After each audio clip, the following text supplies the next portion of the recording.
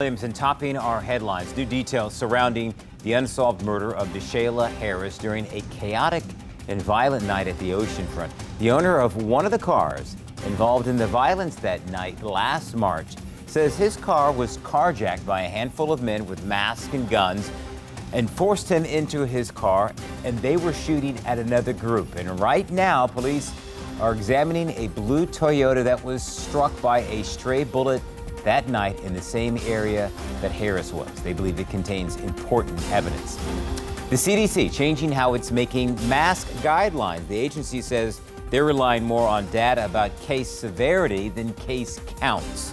Areas they suggest that can remove are ones where they have a low or medium community level. And now, most of our area is considered low. On Friday, the Norfolk School Board voting to make masks optional for students effective March 1st. That's next week. Following the change in the state law, there are exceptions. Visitors and employees will still have to wear masks, and masks will be required on school buses. All right, time now for a check on our forecast with Chief Meteorologist Patrick Rocky.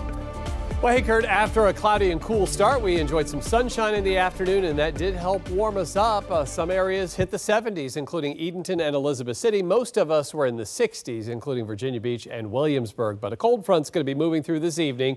That means it's going to get a little bit breezy and a lot cold as we head toward tomorrow morning. We're going to kick off your Saturday with temperatures in the low to mid 30s, and then by the afternoon, we're only warming up into the 40s by tomorrow afternoon. So it is going to be a chilly one for us.